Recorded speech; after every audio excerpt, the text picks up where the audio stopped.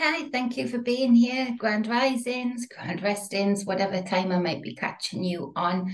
This is obviously a difficult video to do because as a spiritual coach, when you're speaking truth into trauma, or when you're not even speaking a fixed truth, just ruminating and putting things forward to a traumatized person, then there are certain triggers that can be triggered off, and I fully expect that I'll trigger off some of those triggers in people. My heart is pure. I come from a state of being that I feel religion has divided the world deliberately and has not been doing it for as long as we are told, and through that we have powers that be that feel separate from the people that they have power over, play us like a chess game. And I want to just bring some light into the letter J. And obviously my name begins with the letter J. My mom never wanted to call me this. It was supposed to be Liberty. But she, as a young parent, was told, no, you can't call her Liberty. So Guinevere, Jennifer, she sort of settled on. It's always been interesting to me, the letter J, and the fact that it's used so much to this present day.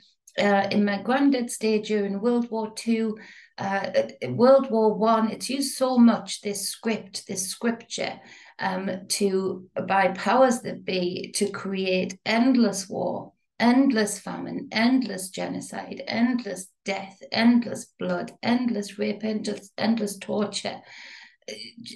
What good does it bring?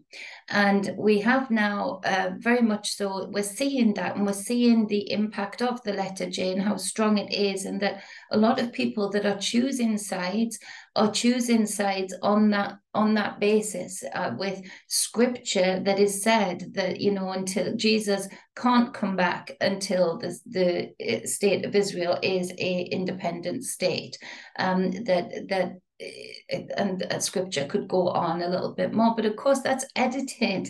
The letter J did not exist in the Hebrew language. The letter I, now seen with the letter J a lot, and that came in with Germany a lot, coincidentally. So I just want to take people through a little bit of and meander through thoughts. This is not a side, picking a side. This is talking about powers that be manipulating and controlling us in order to make us feel triggered towards one side or triggered towards against another side, in order to create division, in order to create profitability. And in particular, the Middle East is a huge profit margin for the US and the UK government alike, as well as many others, as an oil keg, you know, that is available there in the land, the minerals that are available there in the land. So I want to just take people through what my thoughts and the way that you know, I want to try and summarize it as best I can. There is so much bloodthirst at the moment, and people talk about blood rituals, yet they don't recognize that being one of the biggest blood rituals are the wars that are created by these powers that be. And with blood rituals, people on the ground get this bloodthirst, this hunger, to cheer on more death, to okay more death, to give their acceptance to more death because some death has already occurred. It's the solution. It drives forward this bloodthirst, and it's one of the huge controlling factors that we've been under for a very long time, but not as long as they say. Let's say. So why won't this mouse work? Let's just do it like this then. So I want to share the screen. I haven't done this for so long, sorry.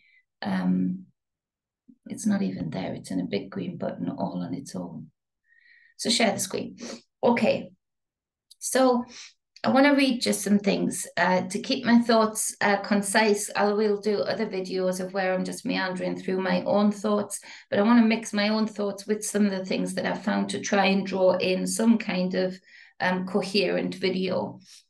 So I'll put my glasses on. So we've got here, I need to clean the glasses first. Theo's been on them, bless him. To better understand the Palestinian bid for membership in the United Nations, it's important to understand the original 1947 UN action on Israel/Palestine. Right, the letters are getting smaller. The common representation of Israel's birth is that the UN created Israel, that the world was in favor of this move, and that the US governmental establishment supported it. All these assumptions are demonstrably incorrect.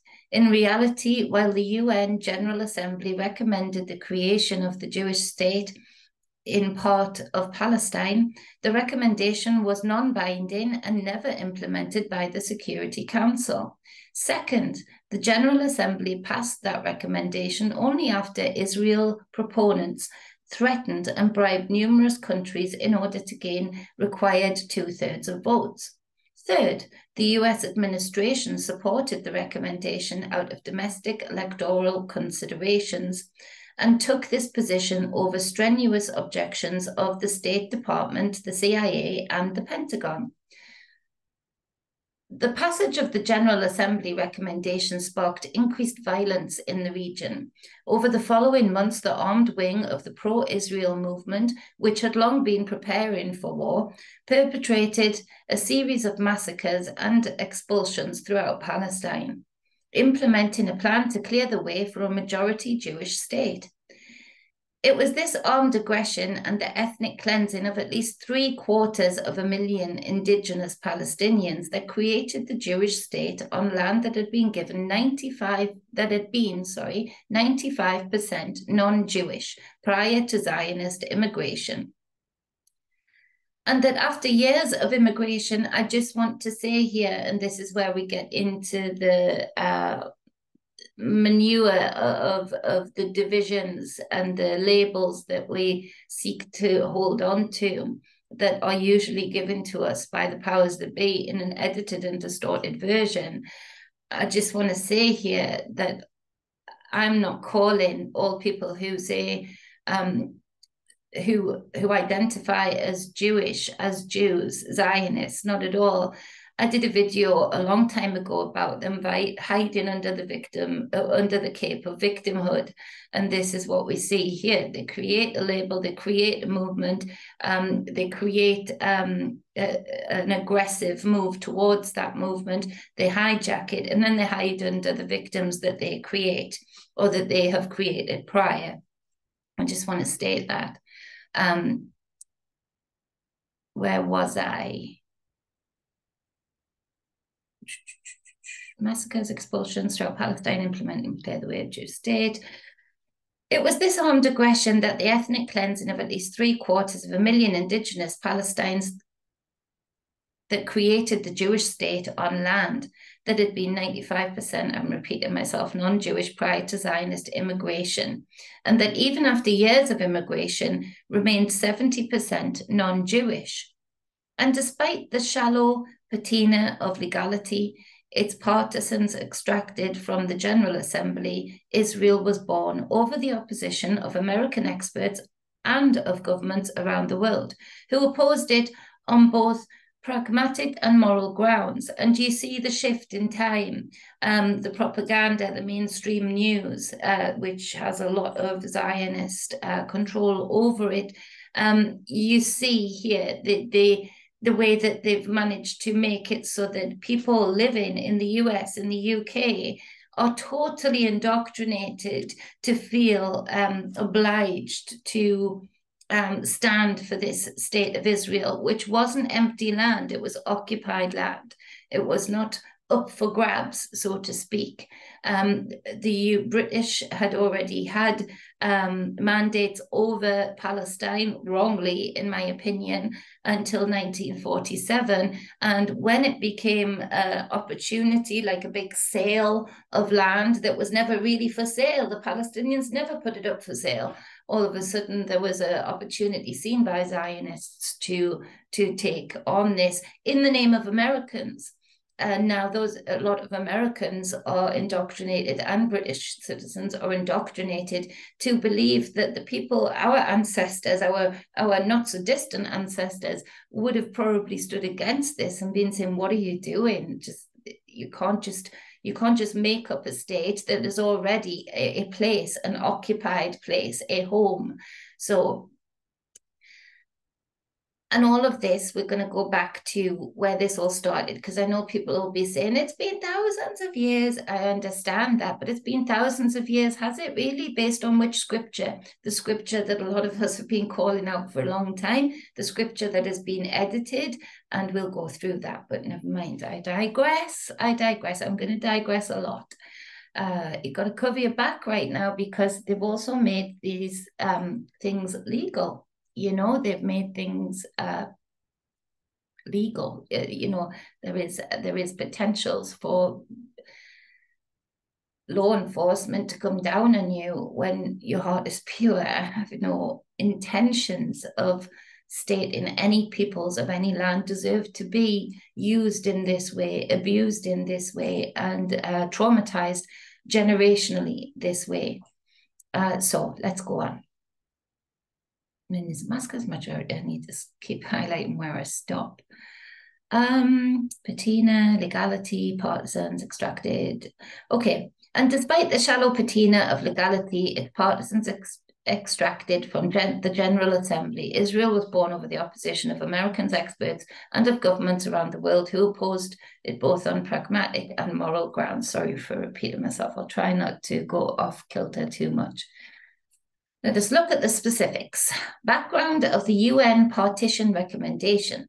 In 1947, the UN took up the question of Palestine, a territory that was then administered by the British. Again, wrongly. Approximately 50 years before them, a movement called political Zionism had begun in Europe. Funny enough, eh? Its intention was to create a Jewish state in Palestine, through pushing out the Christian and Muslim inhabitants who made up over 95% of its population and replacing them with Jewish immigrants. Just because, you know, powers that be can decide upon that. They can't just do that, you know, based on some writings that cannot be corroborated and we do know have been edited and misunderstood. As this colonial project grew through subsequent years, the indigenous Palestinians reacted with occasional bouts of violence. Zionists had anticipated this, since people usually resist being expelled from their land. In various written documents cited by numerous Palestinian and Israeli historians, they discussed their strategy. They would buy up the land until all previous inhabitants had emigrated, or failing this, use violence to force them out. Why not?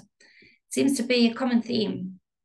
When the buyout effort was able to obtain only a few % of the land, Zionists created a number of terrorist groups, like the 9/11, maybe, to fight against both Palestinians and the British. Terrorist and future Israeli Prime Minister Menachem Begin, I know I'm going to slaughter some of these pronunciations, bear with me, later bragged that Zionists had brought terrorism both to the Middle East and to the world at large.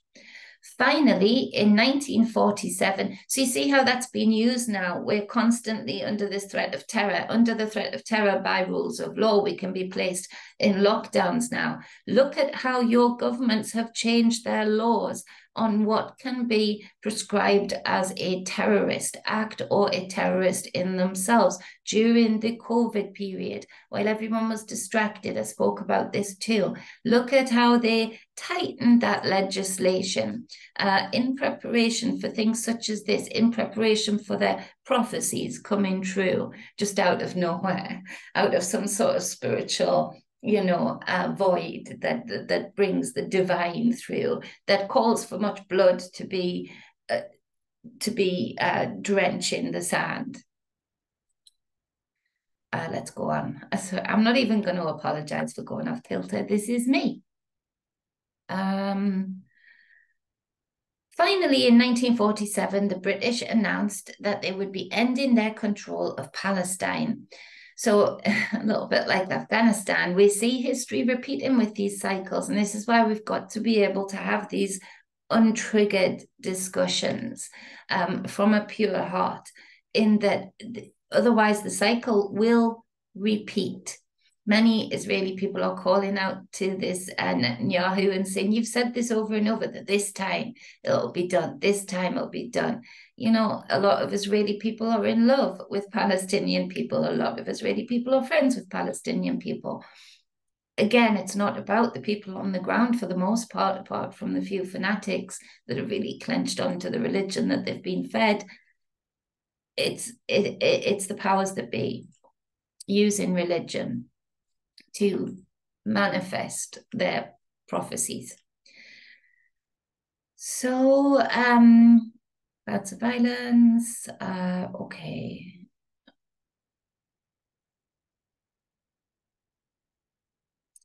Which had been created through the League of Nations following World War I and turned the question of Palestine over to the United Nations. There you go, you have it, you've fought enough of a fight, you know, there you are, it's yours. Even though it was never theirs to give. Do you see what I'm saying? So at this time, the Zionist immigration and buyout project had increased the Jewish population of Palestine up to a mere 30%, and the land ownership from 1% to approximately a mere 6%. Since the founding principle of the UN was, quote, self-determination of peoples, end quote, one would have expected the UN to support fair, democratic elections in which inhabitants would create their own independent country. Instead, Zionists pushed for a General Assembly resolution in which they would be given a disproportionate 55% of Palestine, open brackets. While they rarely announced this publicly, their stated plan was to later take the rest of Palestine, close brackets. US officials oppose partition plan. The US State Department opposed this partition plan strenuously, considering Zionism, contrary to both fundamental American principles and US interests. Author Donald Neff reports that Loy Henderson, director of the State Department's Office of Near Eastern and African Affairs, wrote a memo to the Secretary of the State warning, quote, support by the government of the United States of a policy favoring the setting up of a Jewish state, setting it up, because that's what you do, you just set it up, sorry, back to the quote, in Palestine, would be contrary to the wishes of a large majority of local inhabitants. No shit, Sherlock. With respect to their form of government. Furthermore, it would have strongly adverse effect upon American interests throughout the Near and Middle East, end quote. Henderson went on to emphasize, quote, at the present time, the United States has a moral prestige in the Near and Middle East, unequaled by that of any other great power. We would lose that prestige and would be likely for many years to be considered as a betrayer of the high principles which we ourselves have enunciated during the period of the war, end quote. When Zionists began pushing for a partition plan through the UN, Henderson recommended strongly against support in their proposal.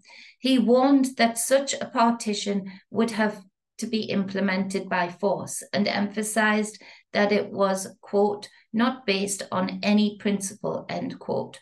He went on to write, quote,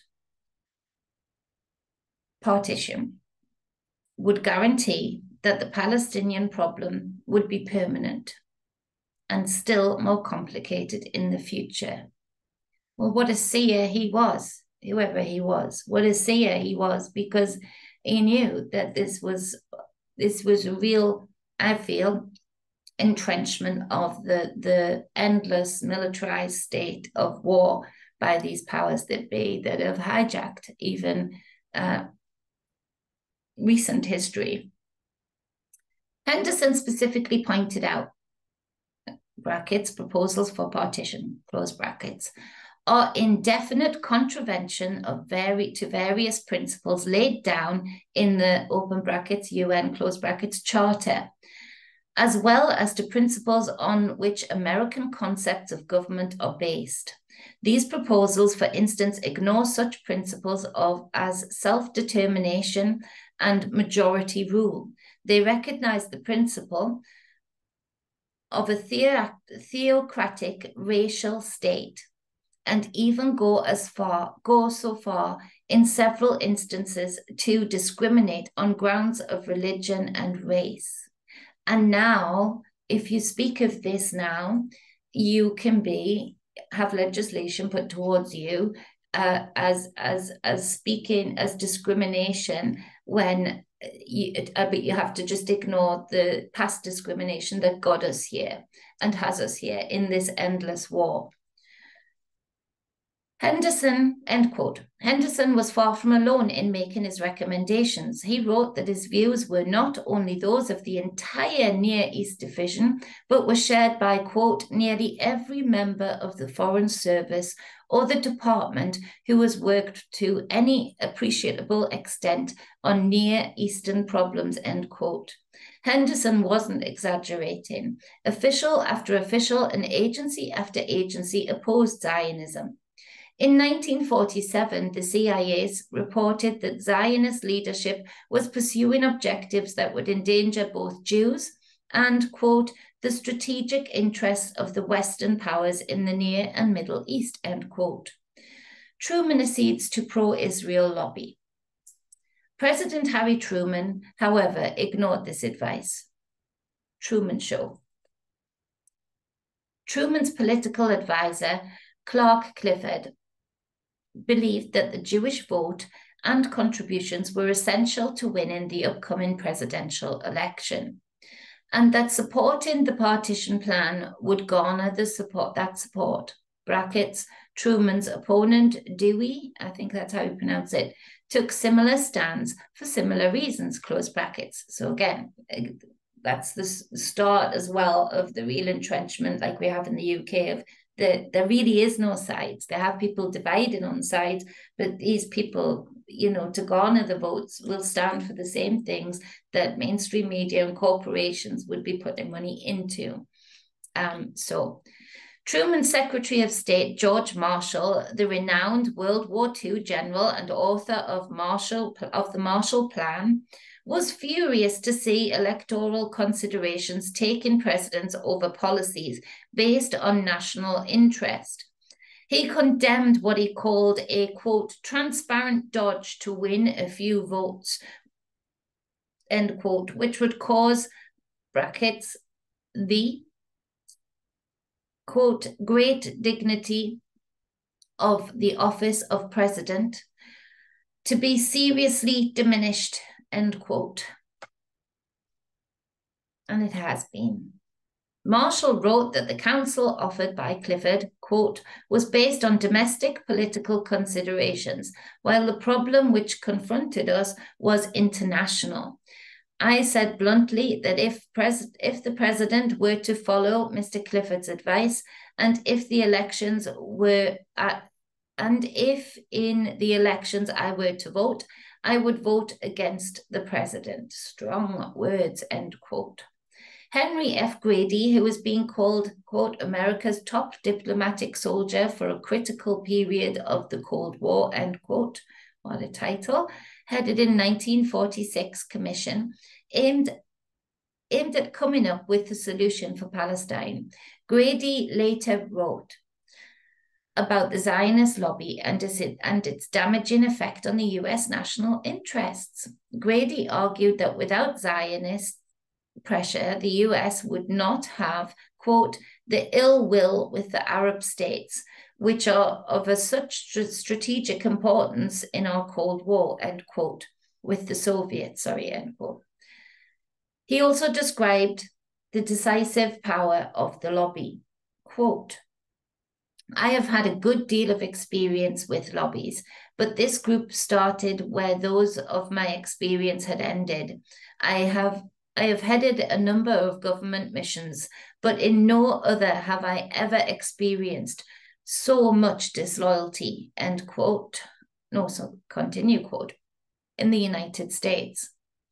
Since there is no political force to counterbalance Zionism, its campaigns are apt to be decisive. So he's just, end quote, so he's describing what I've just described.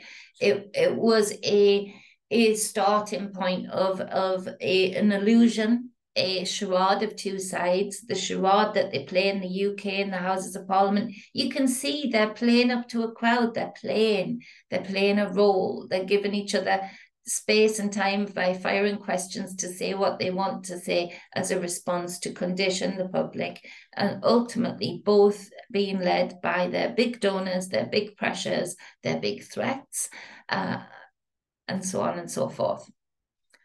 Former Undersecretary of State Dean Acheson, I think, also opposed Zionism. I'm sorry if I'm butchering that. Acherson's biographer writes that Acheson, it says his name more than any other, quote, worried that the West would pay a high price for Israel. And they do, don't they? Don't the UK and the US donate how many billions a year for such a small space, for a stamp in the Middle East? You know, end quote. Another author, John Mulhall, records Acherson's warning, quote, to transform Palestine into a Jewish state capable of receiving 1 million or more immigrants would vastly exacerbate the political problem and imperil not only America, but all Western interests in the Near East, end quote. Secretary of Defense James Forrestal also tried, unsuccessfully, to oppose the Zionists. He was outraged that Truman's Middle East policy was based on what he called, quote, squalid political purposes, end quote.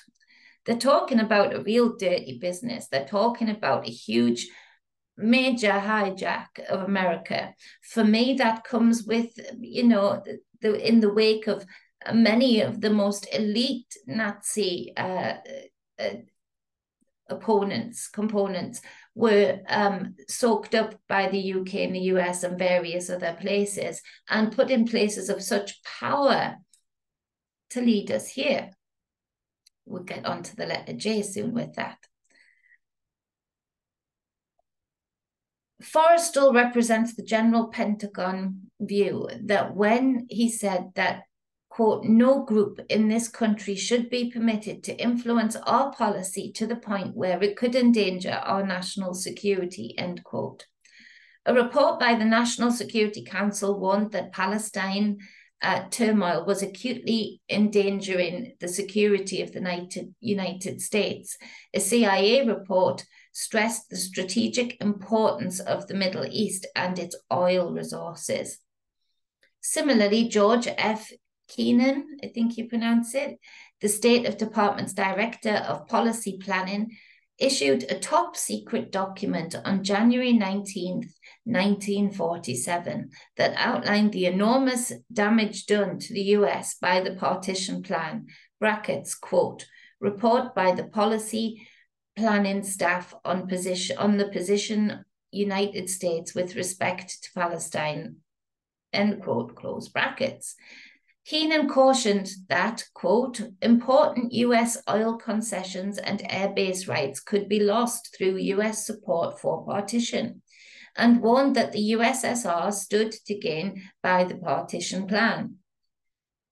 Kermit Roosevelt, Teddy Roosevelt's nephew, and a legendary intelligence agent, was another who was deeply disturbed by events, noting, quote, the process by which Zionist Jews have been able to promote American support for the partition of Palestine demonstrates the vital need of a foreign policy based on national rather than partisan interests.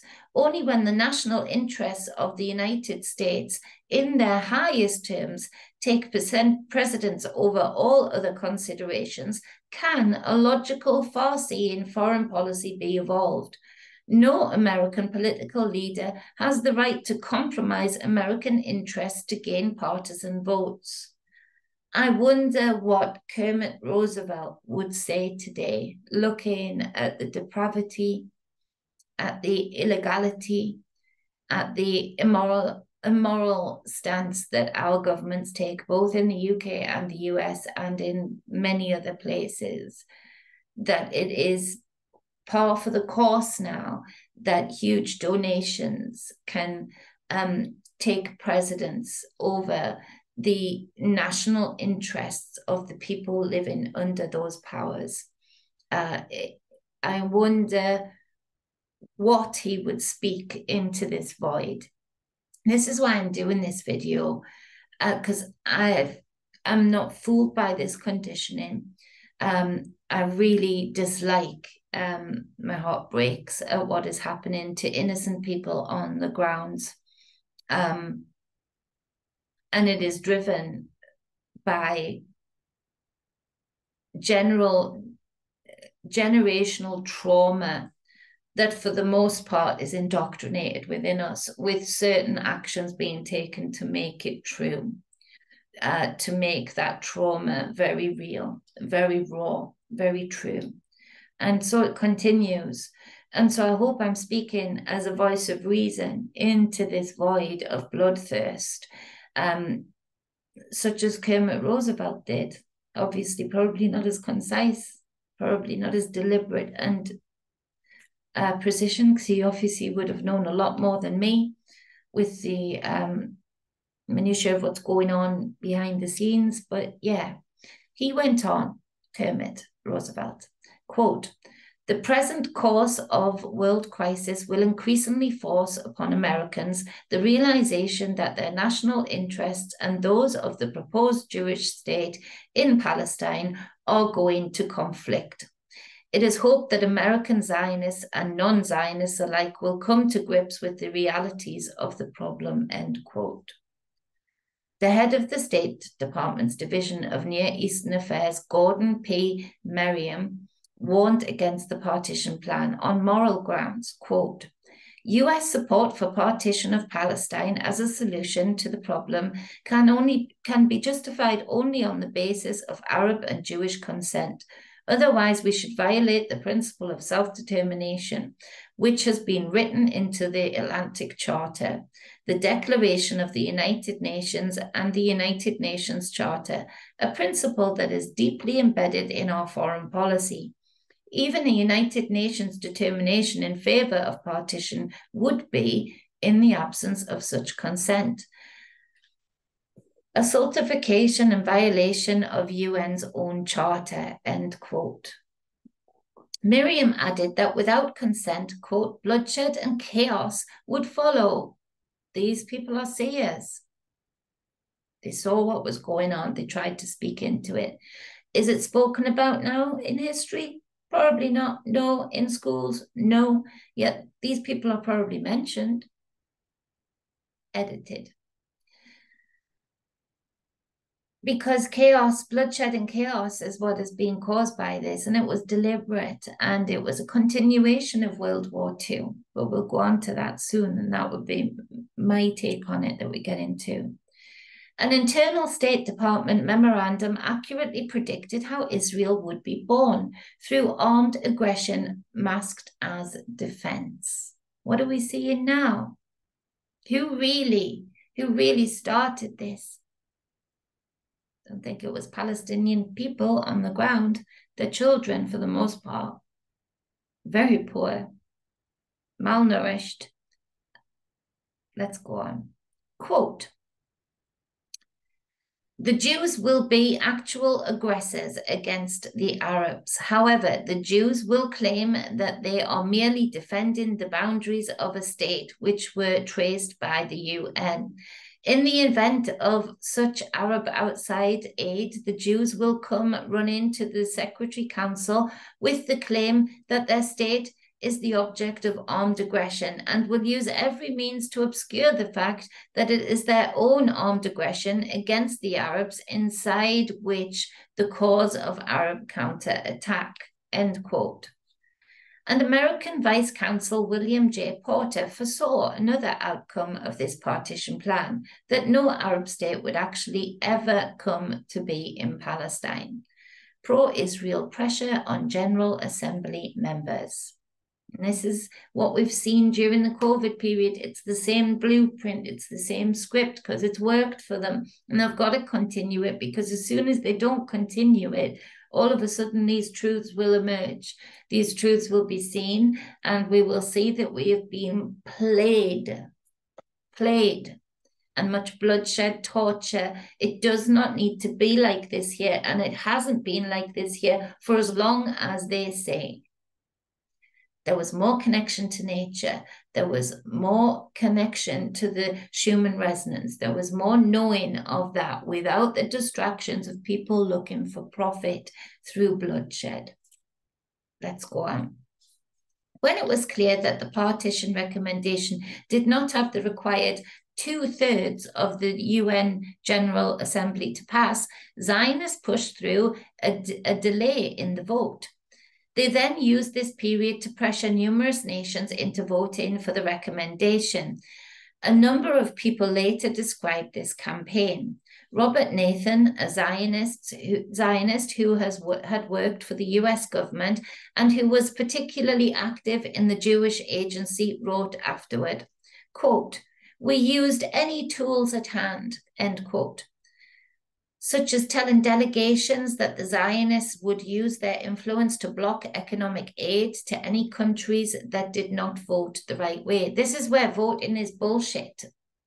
This is where voting is bullshit, because behind the scenes with these votes are pressures that, you know, it's that deal that Wayne and Trina spoke about. It's not really a deal. It's like, yeah, you're going to take this or you're going to suffer. So, and it takes a lot of strength to stand up to that. But people obviously were in the US and other places. People obviously were trying. Another Zionist proudly stated, quote, "Every clue was meticulously checked and pursued. Not the smallest or remotest of nations, but was contacted and wooed. Nothing was left to chance," end quote. Financier and longtime presidential advisor Bernard Baruch told France it would lose US aid if it voted against partition. Top White House executive assistant David Niles organized pressure on Liberia. Rubber magnate Harvey Firestone pressured Libya. I don't know who that is. Latin American delegates were told that the Pan-American Highway construction project would be more likely if they voted yes. Delegates' wives received mink coats, quote, open brackets. The wife of the Cuban delegate returned hers. Go her. Not as cheap as a mink coat. Good for her. Costa Rica's president, Jose Figueres, reportedly received a blank checkbook. Haiti was promised economic aid if it would change its original vote opposing partition. Longtime Zionist Supreme Court Justice Felix Frankfurter, along with 10 senators and Truman domestic advisor Clark Clifford, threatened the Philippines, open brackets, 7 bills were pending on the Philippines in Congress, close brackets. Before the vote on the plan, the Philippine delegate had given a passionate speech against partition, defending the inviolable primordial rights, quote, primordial rights of a people to determine their political future and to preserve their territorial integrity of their native land, end quote. He went on to say that he could not believe that a General Assembly would sanction a move that would place the world, quote, back on the road to dangerous principles of racial exclusiveness and the archaic documents of theocratic governments, end quote. Wow, that is powerful. 24 hours later, after intense Zionist pressure, the delegate voted in favor of partition. The US delegation to the UN was so outraged when Truman insisted that they supported partition that the State Department Director of UN Affairs was sent to New York to prevent the delegates from resigning en masse. On November 29, 1947, the Partition Resolution 181 passed. While this resolution is frequently cited, it was of limited (brackets, if any) close brackets, legal impact. General Assembly resolutions, unlike Security Council resolutions, are not binding on member states. For this reason, the resolution requested that the Secretary Council take the necessary measures as provided for in the plan for its implementation, which the Security Council never did. Legally, the General Assembly resolution was a (brackets, recommendation, close brackets) and did not create any states. What did it do, however, was increase the fighting in Palestine. Within months, (brackets, and before Israel dates the beginning of its founding war, close brackets), the Zionists had forced out 413,794 people. Zionist military units had stealthily been preparing for war before the UN vote and had acquired massive weaponry, some of it through a widespread network of illicit gun running. Oh, go, the lights, bringing the darkness into light, the children of light against darkness. It's all the other way around. And I'm talking about the political powers there. Illicit gun running operations in the US under a number of front groups. The UN eventually managed to create a temporary and very partial ceasefire.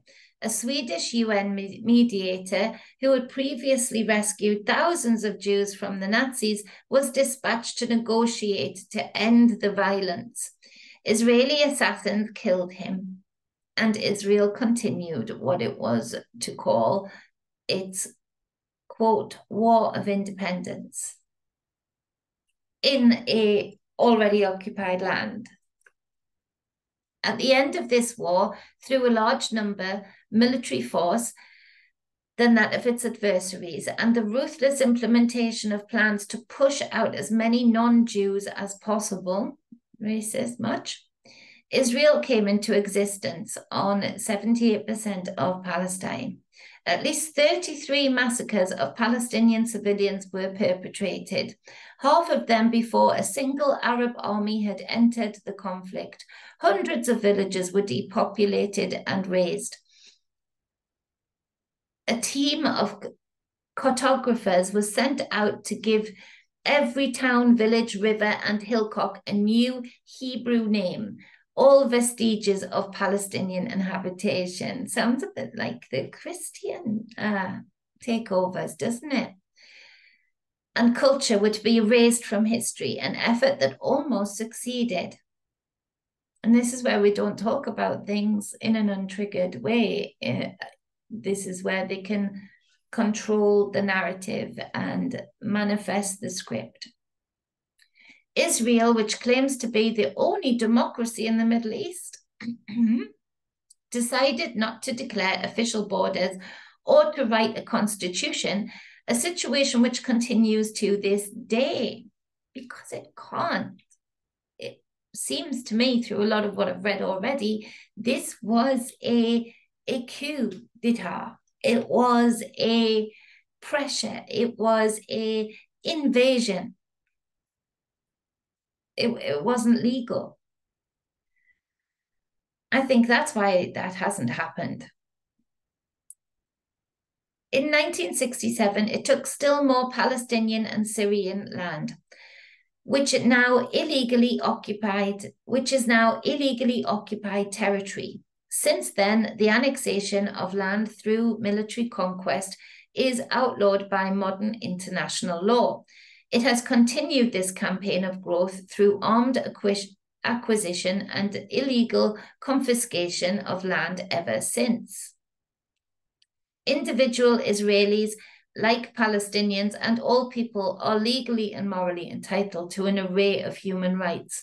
On the other hand, the state of Israel vaunted, quote, right to exist is based, quote, end quote, on an alleged, quote, right, end quote, derived from might, an outmoded concept that international legal conventions do not recognize and, in fact, specifically prohibit.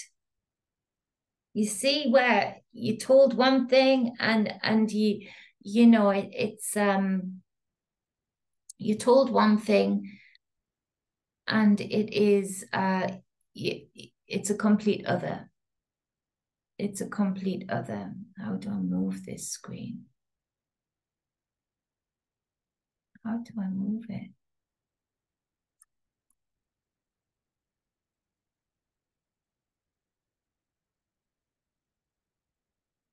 One second. How do I get to there?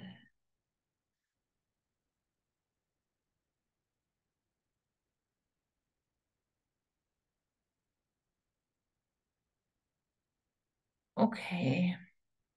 Can I keep pressing?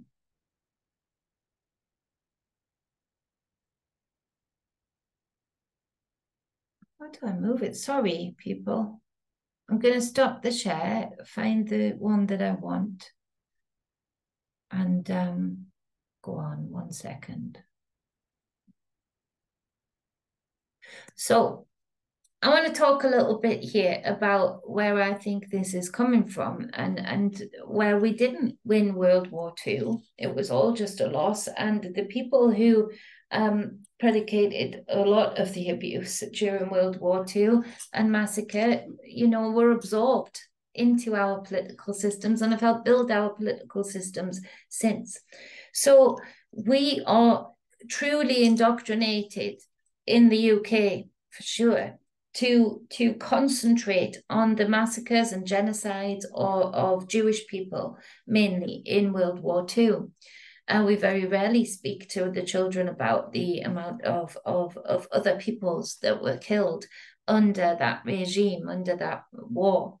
So I want to just talk about that. And there's a reason for that, because they use the Jewish title, they use the Jewish people, they continue to condition generational trauma in Jewish people, and they can only do that, let's say, also by ridiculously stupid people among others, you know, sectors of society that are only too willing to take that conditioning on and become highly prejudiced and racist towards people who are Jews.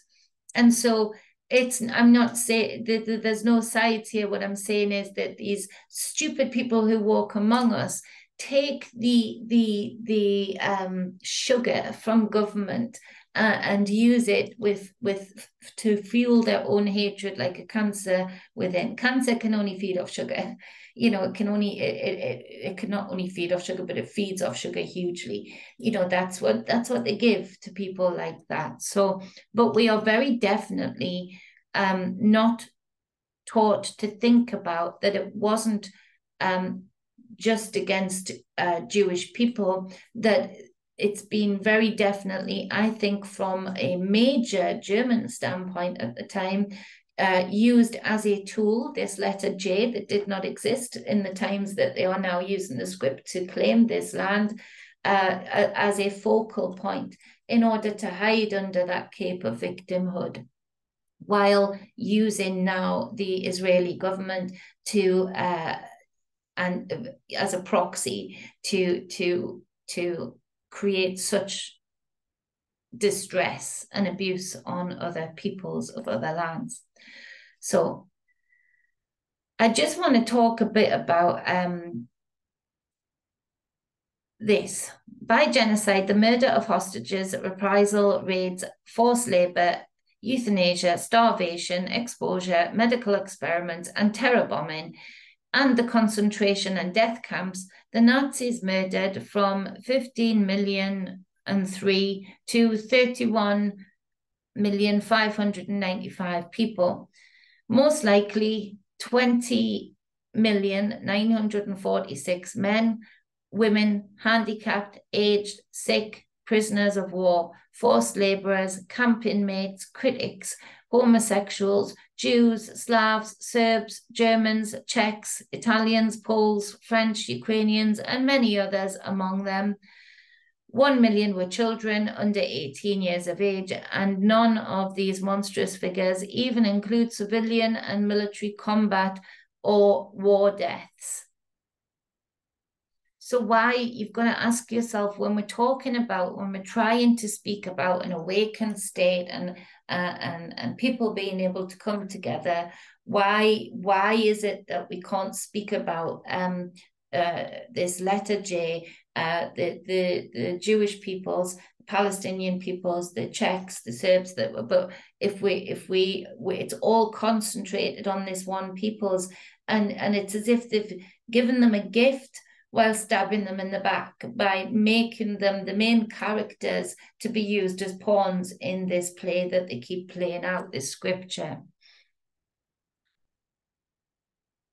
There is a range in this democide, genocide, and mass murder, and the most probable figure subdivides the democide in various ways, sorts them and compares them. This democide to the war dead for Germany and Europe nations. The table was in the first list of various major genocides carried out by the Nazis, and the numbers likely murdered. 16,315,000 victims overall. Then is shown 11,283,000 people the Nazis killed through institutional practices such as forced euthanasia, forced labor, and the possession of prisoners of war, or in Nazi institutions, particularly prisoner of war and the concentration death camps. Much of this institutionalized killing was pursuant to one Nazi democide program or another, and the totals therefore overlap with those for genocide. Finally, the list shows the occupied nations that suffered democide. Clearly, the Soviet Union and then Poland endured the most. But we're not speaking about that. We don't speak about that, because that wouldn't work for them. Let's share the screen again. Sorry, I didn't realize I wasn't sharing the screen. This was supposed to be a great video.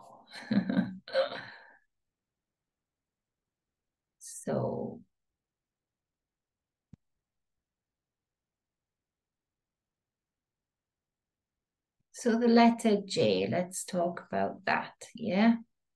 There's a reason it's always irked me. There's a reason it's always made me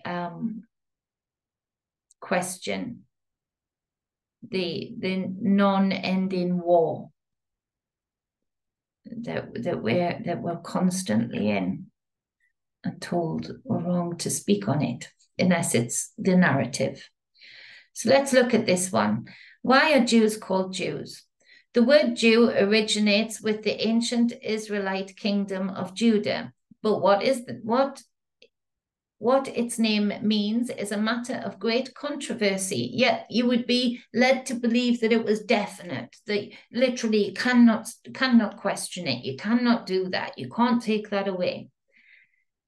It could even mean thank God. So this article was originally published October 19th, 2015. It is being re-upped after Prime Minister Benjamin Netanyahu discussed the topic at length during his press conference with the US President Donald Trump. So the word Jew ultimately comes from Judah, an ancient kingdom centered in Jerusalem. Lots of J's for a time that has been written about it. The letter J didn't exist, but let's go on.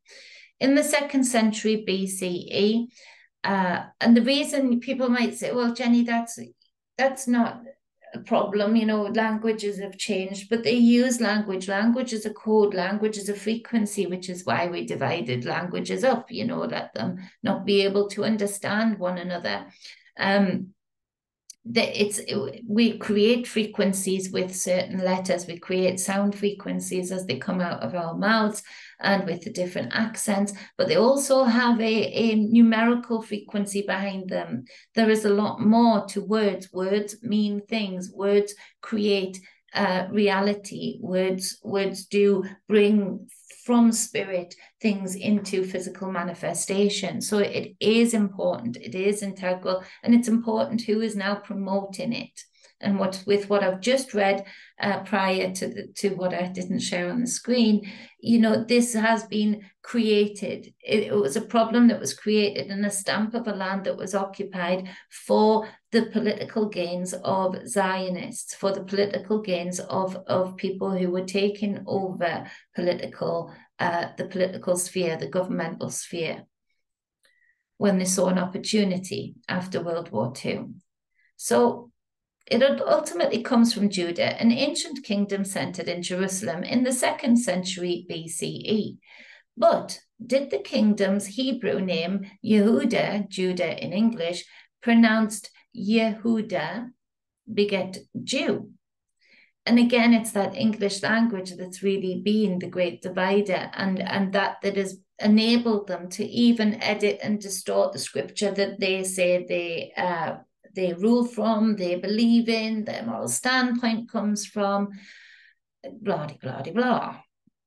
The earliest reference to the kingdom of Judah is in a clay tablet found in Nimrud, the capital of the mighty Assyrian Empire, brackets, and now a heap of ruins in northern Iraq after ISIS obliterated the ancient city, close brackets.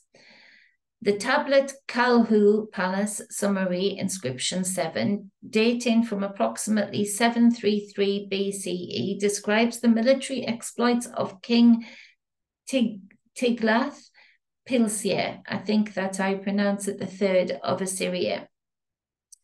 On the list of kings and kingdoms he vanquished is, quote, Jehudahaz, the land of Judah, end quote. Clearly that refers to king, and I do apologize for my pronunciations. I'm just going to wade my way through this with really messy feet. Clearly that refers to King Azaz's run with the Assyrians described in 2 Kings 16. Before we see how the name of an ancient kingdom called Yehuda morphed into an ethno-religious group called Jews, we should see how the kingdom got its name in the first place. For the sake of good order, the original Israelite kingdom was called Judah. During the Persian period, the land became a province of that empire called Yehud. Then in the Roman period, the land became a Roman province called Judah. But let's discuss the first of those successive entities, lost in translation. According to the Bible, the kingdom was named after the tribe from which it arose. That tribe was Judah, which was in turn named for its eponymous progenitor, Judah, Jacob's fourth son. As in the case with his brothers, the Bible explains Judah's name is based upon a pun, which is totally lost in translation. Quote, and she conceived again, and bare a son. And she said, now I will praise the Lord. Therefore she called his name Judah. Genesis 29:35. The phrase in the King James Bible renders, quote, I will praise, end quote, is a D-A-H, which really means, quote, I will thank, end quote. If the name is a constant concatenation of Yehu, an abbreviated form of the divine name Uda, the verb, quote, thank, end quote, which would mean his name means thank God. I either butchered that or it's written really badly. Many modern biblical scholars reject the biblical account as mere fiction that developed over ages, mainly to explain the relationship between the tribes, especially when Judah should lord it over others. So if Judah, the ancestor, never existed, how did the tribe come to be called that name? The scholars do agree with the Bible that the first half of the name is the abbreviated form of the divine name. Where they differ is on the second half. The American archaeologist William F. Albright hypothesized that Odeh is a verb meaning led from the root ydh, which exists in Arabic, a related language, though not in Hebrew. He sort of went around the bushes to get to that one, didn't he? Thus, according to Albright, the tribe's name means led by Yahweh. The Jewish German philologist.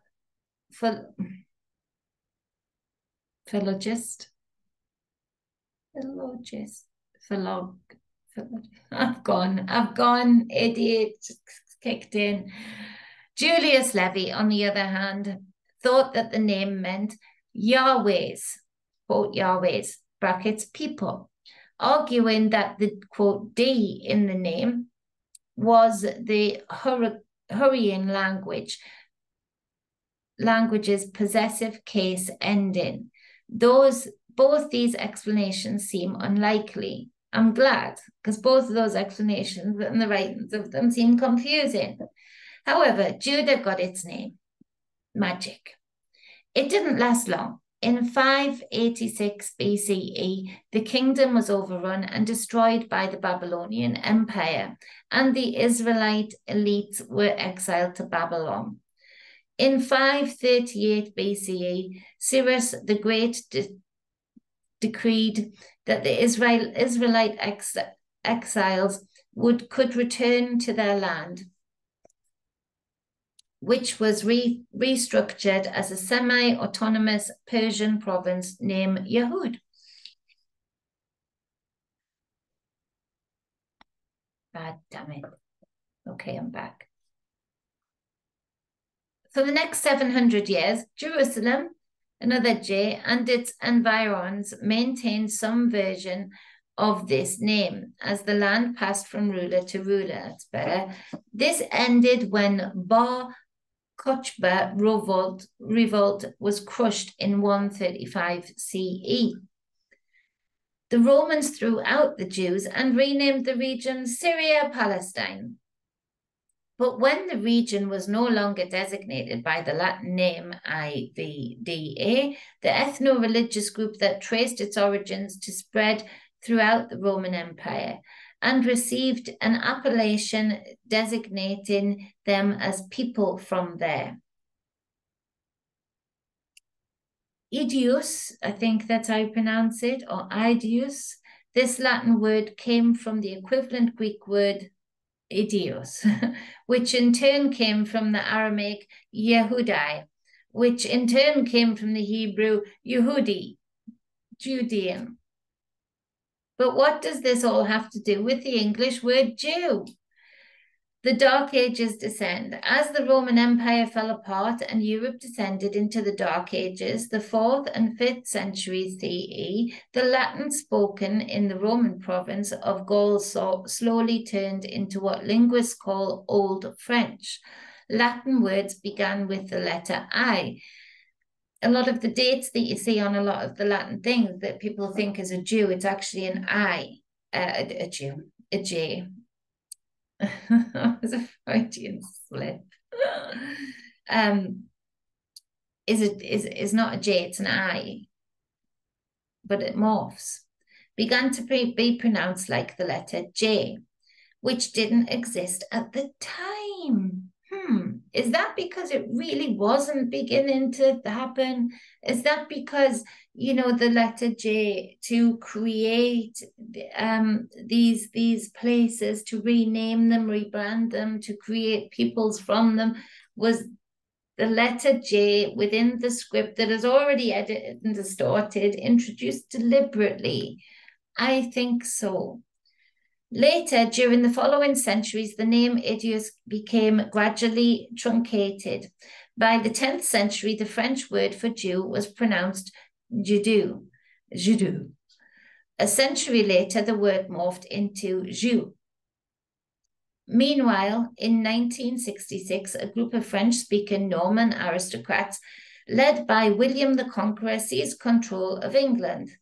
The Normans not only brought French to England, but they also brought over Jews, who made England their permanent home for the first time. Thank goodness. Beautiful peoples. At least in appreciable numbers. The new foreign people were known by their French name at the time, Jouy. Jouy? I think that's how you pronounce it.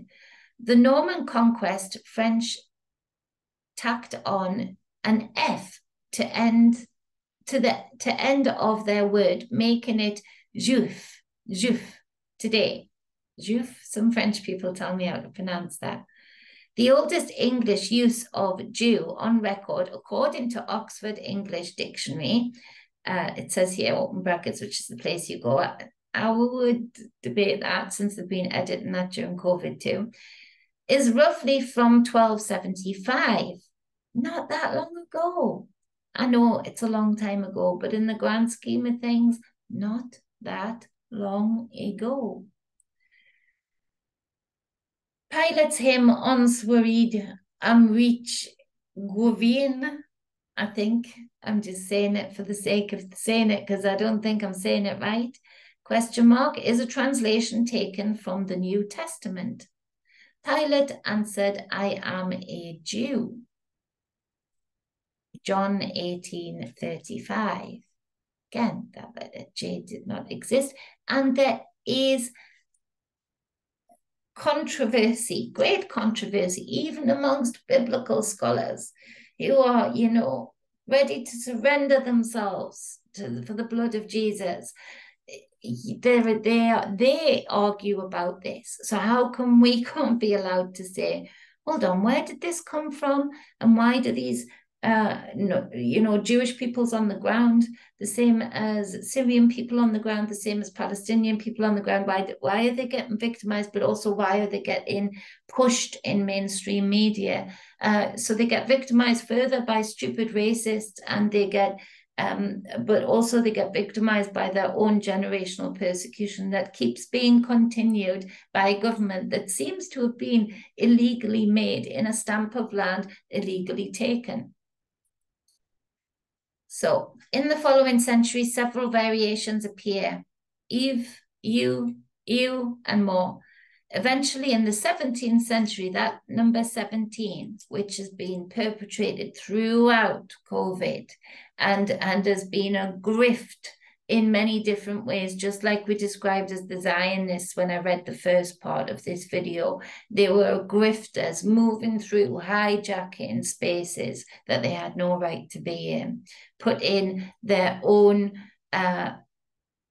prolifications and other wants and requirements and needs above national security, above national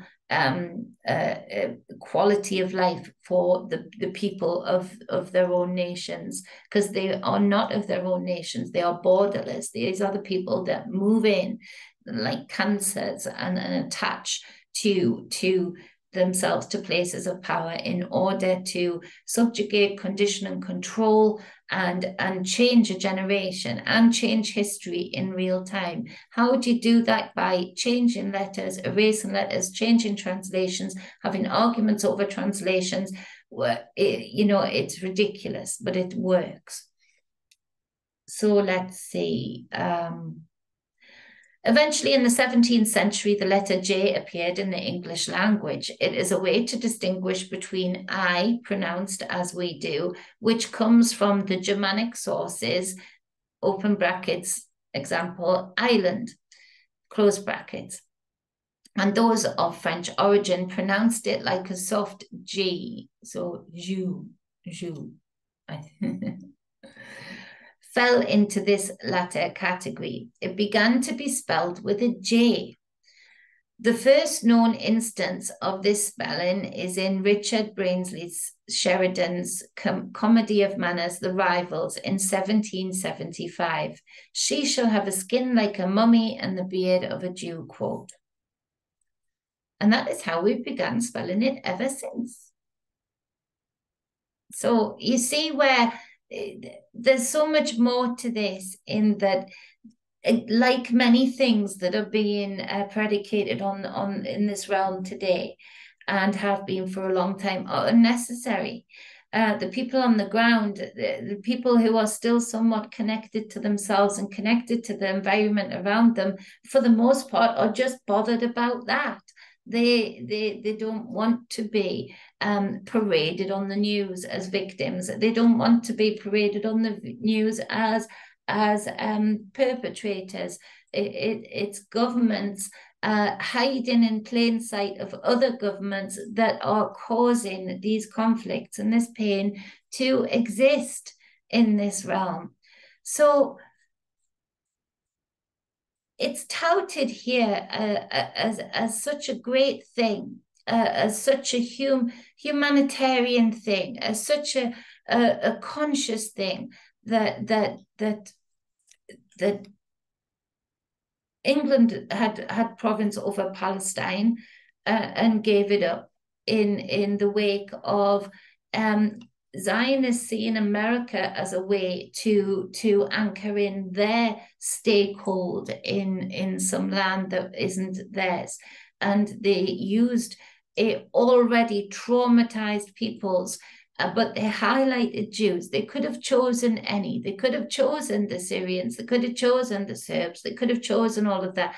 But they highlighted that. Why? Because this land is sandwiched in.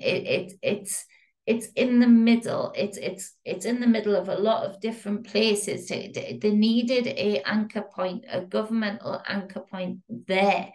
And so that's what's been that. This state has been nothing but a problem. It is fed money and is one of the biggest military powers ever. Yet we are led to believe that Hamas is able to do what it did without Israel knowing it was going to do what it was going to do. There was warnings from Egypt about that. And we're seeing on the news that they are quoting huge statements, huge headlines like 40 babies beheaded, but then a lot of them are backtracking on that, because thankfully a lot of Israeli people who are being allowed on mainstream media, not so many Palestinian people are speaking out against it and saying, where's your evidence for that? Because with that, you are creating the momentum, you're creating the consent for the Israeli government, backed by other governments, to go in there in an already oppressed, suppressed group of for the most part, children, for the most part, under 13 is a huge percentage in Palestine. Under 18 is the next huge percentage. Under 30, well, forget about it. The children. They use terrorists like this. The Israeli government has worked with Hamas before. The Israeli government, the Zionists we've just spoken about, made it so by doing these very things, by usurping, by threatening, by taking away aid, or threatening to do this or threatening to do that in order to get the vote. These votes weren't from an organic, healthy place of light and love. These votes for this partition, for this stamp of land that has caused continuous trauma for many peoples, Jews included, has been it was forced. It was not organic. It was not from a place of willing or wanting. For the most part, I feel, and I won't speak for them, but for some of my Jewish friends, their heritage has been in the UK for as long as matters. And they were happy to be here, but now they really do walk around still because of that generational trauma and stupid racists that get that governmental sugar and feed on it, you know, they now aren't comfortable here. So what did giving Israel do for Jews, really? What did it do for, because it hasn't done much for the Jews that live here, I can tell you that. It hasn't done much good for them, where they are fully accepted, fully loved as an integral part of this country. I can say that for sure. Gateshead having a huge number of Jews living there that isn't far away from me at all. Because of the state of Israel and because of this endless conflict, like Netanyahu saying, this time we will do it. There are many Israeli people calling out saying, when this time? Just like the UK government says, this time we will take out Osama bin Laden. This time we will save Afghanistan. This time we will, this time. And so it continues for as long as we are unable to speak freely about the origins of where these things have sneaked in and how these things were created in the first place and how they hide under the cape of victimhood. It is one of their best assets in these endless wars that they have created. They learned to create victims, then hide among them. It's one of their best tactics. So when we look at Truman and when we look at the people that he enrolled in pressurizing, in helping to pressurize the decision, it seems like that decision has real questions about the legality of it at all, even to this present day. And because of this decision, we are now in a place of peoples who've lived in what is called Israel now for their whole lives, for generations, having suffered so much and suffered so much even more so because on one side, the ignorance of all of the other peoples that the Nazis killed in great numbers, that's gaslight into them, the fact that it's vastly ignored. But also on the other side, it is gaslight into the Jewish community to continuously have to live with the ramifications of being victimized in the headlines, which then makes them real victims when walking on their own streets in the UK. So there's more to say on this. I think I'm going to leave it there before I get myself into too much trouble. But you people who followed me for a bit, you know my heart, you know I try. And this isn't me getting a dog in the fight. I'm not going to start, debating with people in comments or, because that's not, that I stand with people. I stand with the people who are being hurt, who are being traumatized. And I stand against full-heartedly the governments and powers that be that we've had in for too long, but not as long as they like to make us believe. It does not have to be this way. When these players are taken out of the equation, for the most part, people just want to live. People want to have an enjoyable life. People want to be connected and honed in to their own space, to their own family, to their own environment. They want to live freely. And it doesn't have to be this way. It's conditioned to be this way. It is manipulated to be this way. And I hope I've opened up some discussion. Again, I'm not saying I won't discuss, I like a discussion, but I'm not gonna feed into any kind of racist comments, or because that's just feeding into the energy. And I hope my video hasn't done that, but it probably will for some. But I hope that hasn't fed into the insanity of all of this. But it is. We do need to look at that. Where did it start? Why did it start? How did it come in? Why the letter J? Why 17? And the the blueprint has not changed much. This biblical script that they literally are building wars upon. Much love, much balance, and much wholeness. Well, I appreciate you all. Thank you. Please share this, or maybe don't. Actually, maybe keep it between us. Liking it would really help. And I hope to get on here, but I am building. I'm building in the background. So I'll let you know how that's going real soon. Love, wholeness, and of course, balance in all areas of your life. Bye-bye.